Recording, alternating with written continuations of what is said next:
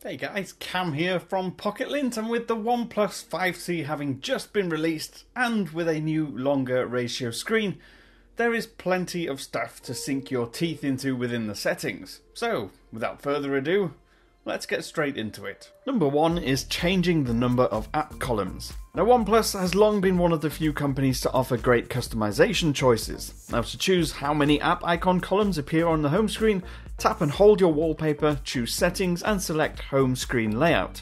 Now you can choose between 3, 4 or 5 columns, as well as change the size of the icons.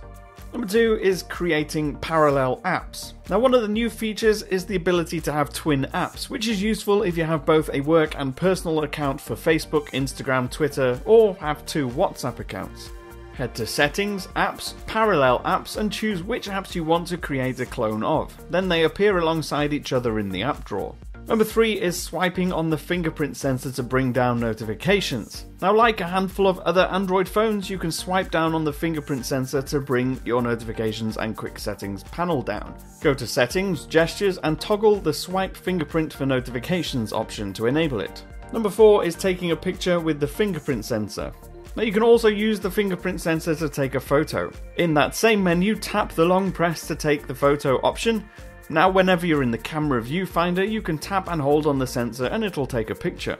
Number 5 is adding face data. Now, using facial recognition to unlock your phone is new to OnePlus. To register your face data, head to Settings, Security and Lock Screen, and then tap Add Face Data. Then go through the simple process of registering your face. To remove it, do the same and tap Remove Face Data. Number 6 is pinning apps to the screen. Now, screen pinning means you can stop people routing through your phone and stay in that one same app. To enable it, go to the security settings and toggle the screen pinning option. Now go to whatever app you want to pin, hit the recent apps button and press on the little green pin icon in the bottom corner. Now that app is pinned to your screen.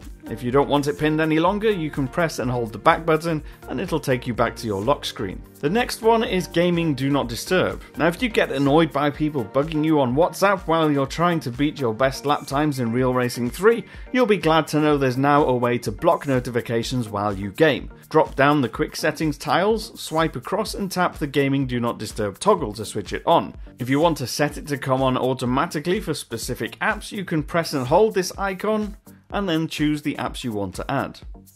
Next on the list is choosing which apps fill your screen. Now, with the 18:9 ratio display, not all apps are going to look wonderful stretched out. If you notice any dodgy ones, head to Settings, Apps, Full Screen Apps, and select the ones you want to show in the old style 16:9 ratio instead. And of course, lastly is the Easter egg.